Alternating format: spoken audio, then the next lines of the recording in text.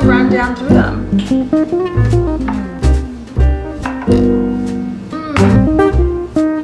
That one I like a lot. It adds some spice to it. No, it has a little bit of a ginger kick, like a little yeah.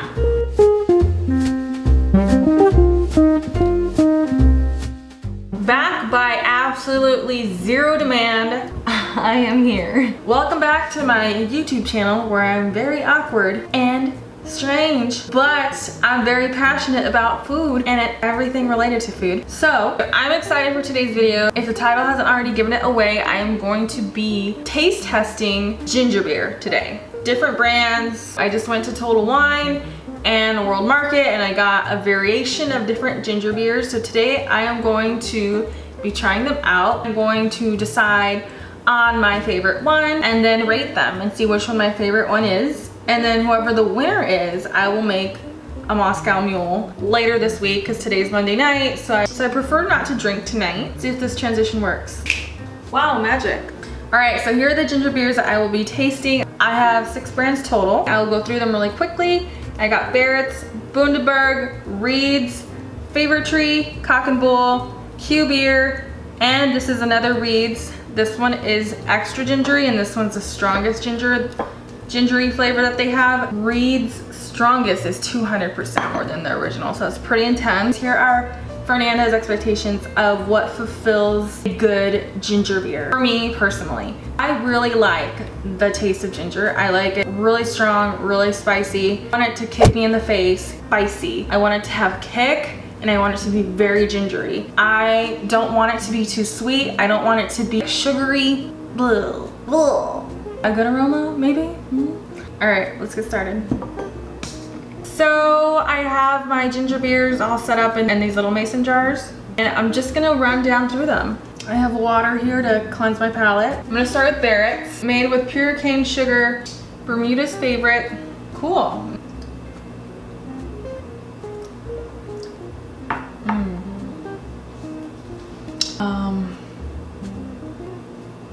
No. Not a big fan of Barrett's. It's very sweet. It tastes almost like simple syrup. Moving on. All right, next I'm gonna try Bundaberg. This is an Australian family-owned ginger beer. Let's try this one. It's good. Kind of mild on the ginger flavor though. It doesn't have a lot of spiciness. If you're someone that doesn't love the strong kick of ginger, but you want the ginger flavor for the Moscow Mule, that's pretty solid. Let me cleanse my palate here.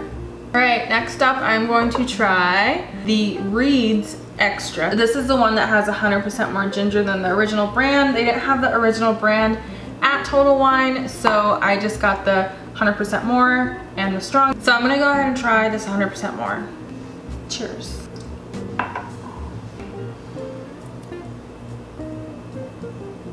Reed's is, let me try that again. It kind of tastes like ginger ale, so I don't think I'm a fan. You know what? No, I'm not a fan. I'm not a fan. I didn't really love it. I'm gonna try the next one. All right, so next up I am going to try Fever Tree. What I like about this one so far, just from reading it, is that it's made with natural flavors, including natural gingers. So no artificial sweeteners in this one, so that's a nice perk. That's really nice. That's pretty nice. Ooh, I like this one. It's tickling my nose. This one is really good. It has a very floral aroma and then it also has some kick to it and it just tastes like straight up ginger. I really like this one. Cleanse. Next up, I'm going to try Cock and Bull. This one makes a pretty bold claim. They claim that we invented the Moscow Mule. If it's not made with Cock and Bull, it's not an authentic Moscow Mule. Then they have a little picture of a bar and it says the Cock and Bull is the birthplace of the Moscow Mule. So that's interesting. I'm gonna try this one next.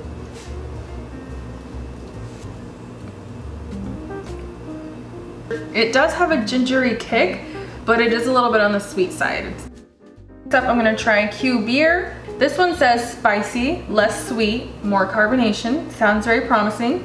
The ingredients are organic agave, citric acid, ginger extract, extracts of chili pepper, coriander, cardamom, lime, and orange. Sounds very interesting. I've actually tried this one before, but it's been a minute. That one I like a lot. It has a lot of kick. I like that one. Ooh, adds some spice to it. It's very spicy and strong, but not very sweet. All right, so the final beer is Reed's. So they have a little chart here. They have 3 tiers of ginger beers. They have light, medium, strong. So I already tried this medium. Now I'm gonna try the strong. I'm not excited for this one because I didn't really care for that one. All right, so last one to try. Let's see how it tastes.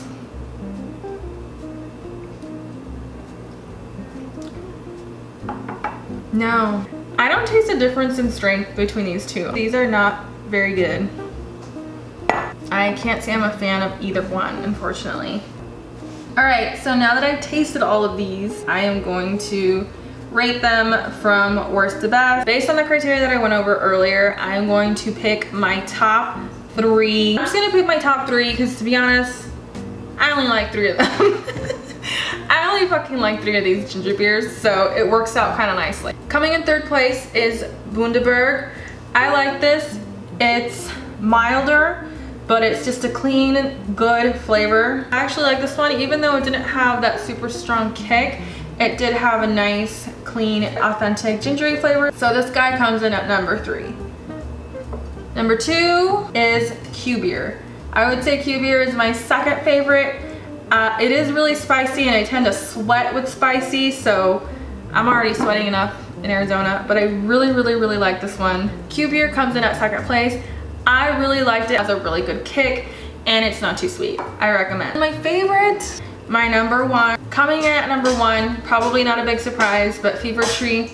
My dog is eating in the background, I'm sorry. And my favorite is Fever Tree. It's not as spicy as the Q ginger beer, but it's still got a really strong ginger punch, and it also is just very clean tasting, and it has a really good aroma, almost like botanical, just very natural. I like that it doesn't have any artificial sweeteners in it, so that's a big plus for me. Conveniently, these all have lids, so I can put them away, not waste them. Coming in 4th place is Cock and Bull. Let me taste it again, actually.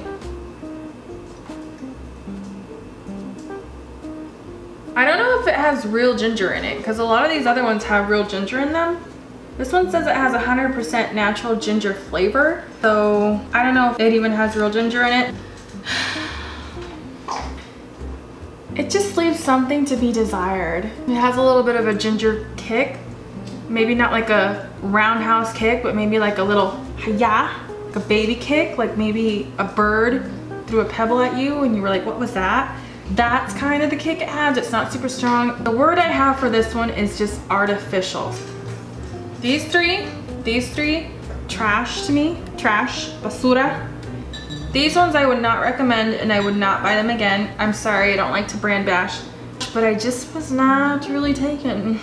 It's all just, they may as well be the same thing to me. They're all just not good. I just didn't feel captivated. This one's way too sweet. This one tastes like sugary simple syrup. No bueno.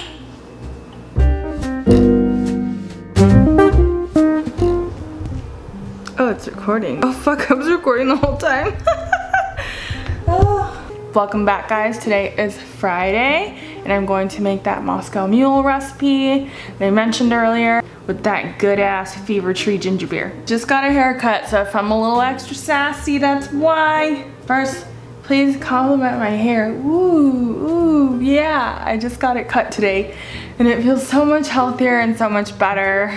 I feel like such a tomboy sometimes because I'm not really good at doing really girly things for myself. I went into the situation, it's really bad. I realized that I hadn't cut my hair since January, so it was long overdue. I feel so much sassier. I feel so much better. It feels lighter, it feels healthier. I'm having a moment. Me and my hair are gonna make it. All right, if you have a Moscow Mule cup, bust that bitch out. Add some ice, add 2 ounces of vodka, and then you're gonna add 4 ounces of ginger beer, a squeeze of lime juice, Looks like I have a little bit of room left. Adding just a splash more of ginger beer. You stir this up gently.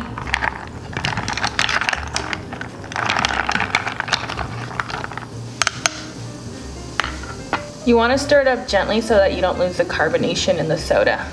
Add a little lime garnish if you're feeling fancy. And that's it. You are all done. I hope you enjoyed this video and I will catch you in the next one. Love you. Bye. If you'd like to see more videos like this, hit the like button and subscribe, and I'll see you in the next video. Deuces.